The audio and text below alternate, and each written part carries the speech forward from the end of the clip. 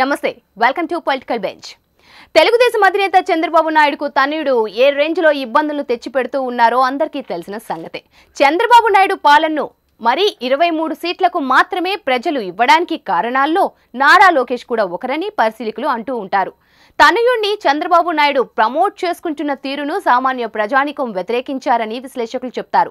Nominated MLC post ద్వారా లోకేష్ ను మంత్రిని చేయడం, లోకేష్ పదే పదే తన మాట తీరుతో నవ్వుల పాలు కావడం వంటి పరిణామాలు తెలుగుదేశం పార్టీని మరింత పలుచన చేశాయనే విశ్లేషణలు ఉండనే ఉన్నాయి. ఆఖరికి ప్రజలు లోకేష్ ను ఎమ్మెల్యేగా గెలిపించకపోయినా చంద్రబాబు నాయుడు మాత్రం అతన్నే నాయకుడిగా అందరి మీద రుద్దుతూ ఉన్న వైనం స్పష్టమవుతోంది. ఈ పరిణామాల మధ్యన ప్రతిపక్షంలో ఉంటూ జనాల్లోకి వెళ్లాల్సిన లోకేష్ చాలా వరకు ట్విట్టర్ కే పరిమితం అవుతూ ఉన్నారు. అలా ట్విట్టర్ వదిలి ఎప్పుడైనా బయటకు వస్తే మాత్రం లోకేష్ కదా మరోలా ఉంటోంది.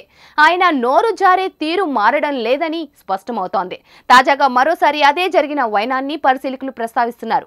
లోకేష్ మాట్లాడుతూ, రాజన్న రాజ్యాన్ని తెస్తామని చెప్పిన జగన్మోహన్ రెడ్డి రాక్షస రాజ్యాన్ని తెచ్చారు అంటూ వ్యాఖ్యానించడం గమనార్హం. రాజన్న రాజ్యం ప్రస్తావన లోకేష్ తీసుకువచ్చారు.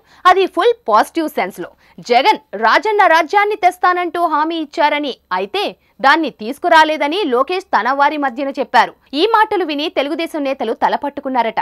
రాజన్న రాజ్యాన్ని తాము వ్యతిరేకిస్తామని, అయితే లోకేష్ మాత్రం రాజన్న రాజ్యం రాలేదంటూ బాధపడుతూ ఉన్నారని, ఇలా ఈయన ప్రత్యర్థులకు ఆయుధాలను అందిస్తూనే ఉన్నారని వారు వాపోతూ ఉన్నారు.